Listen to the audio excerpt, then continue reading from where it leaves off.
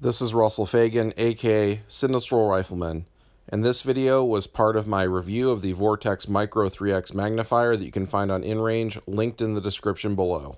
And now here's my complete match video from the Rio Black Rifle match held December 7th, 2019. This stage has 3 arrays of 2 targets at 100, 200, and 300 yards.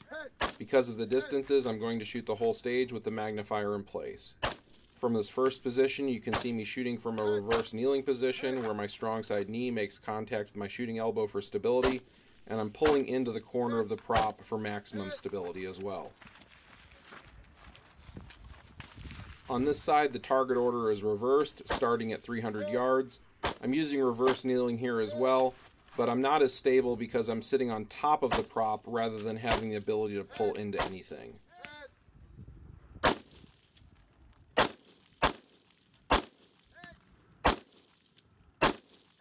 When I'm done at this position, I move back to the original position, and the target order engagement is back to 100, 200, then 300 yards.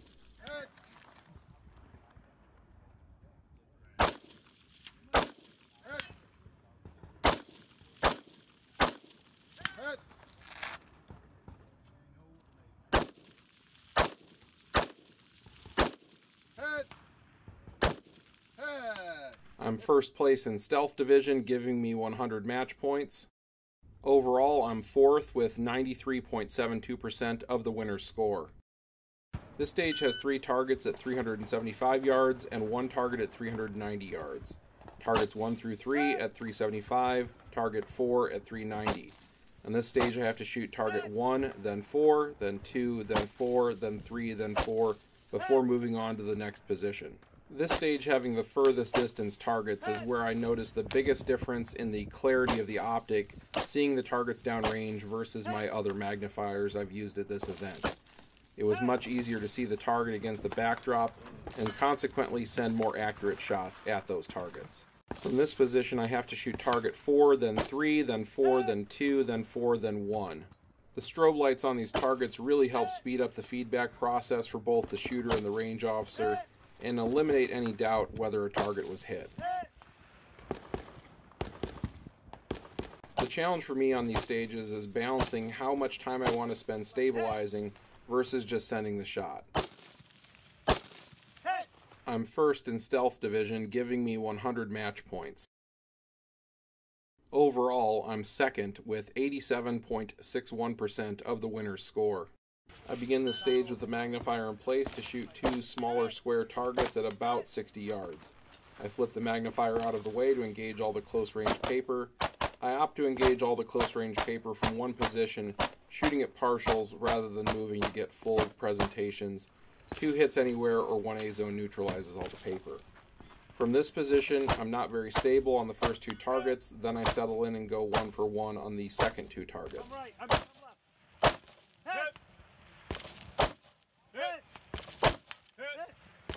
I think this stage is a good example of how easy it is to flip the magnifier in and out of place. It's arguably faster than dialing a variable up and down. I'm first in Stealth Division, giving me 100 match points. Overall, I'm 4th with 92.61% of the winner's score. This stage begins with 2 arrays of diamond targets at about 90 yards. Once I'm done on these targets, I'll flip the magnifier out of the way and jump down into the pit to engage some close range paper. It's done. Woo!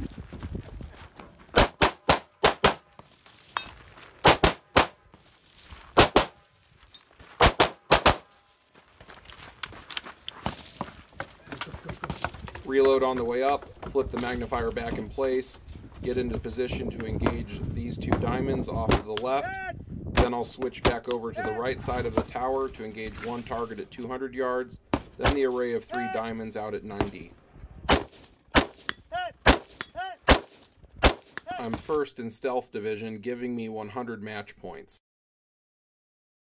I'm 6th overall with 78.67% of the winner's score. On this stage, for the heck of it, I decide to go for all headshots. A single hit above the neckline of the target counts as neutralization. This is in fact slower than just sending 2 rounds at the body as fast as you can slap the trigger. But I thought it was a good opportunity to practice my bore offset. I do in fact neutralize all the targets without any problems. After I clear the paper, I have to transition to the next bay without breaking the 180 with my rifle. As I enter the next bay, I slap the magnifier into place, reload, and move into position to engage 3 targets at 300 yards. In the truck bed, I have to deal with some bounce factor, but I make short work of the steel at 300 yards using the magnifier. Hit! Because I decided to slow myself down and go for headshots, I'm second in Stealth Division with 91.97% of the winner's score. Overall, I'm 11th with 80.65% of the winner's score. In the final results, I'm first in Stealth Division with 491.97 points out of 500 possible. Overall, I'm 4th with 97.21% of the winner's score. I'd say this is a successful test of the Vortex Micro 3-power magnifier. It more than allowed me to hold my own against other competitors using variable optics in a match format that tends to favor them. The Vortex Micro 3X red dot magnifier truly is the best red dot magnifier I've used to date.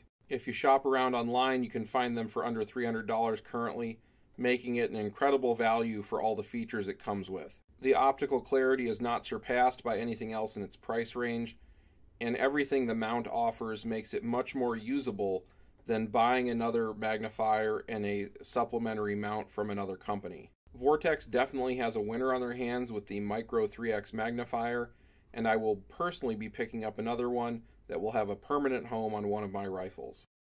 Thank you for watching. Come back again for more match and multi-gun competition content.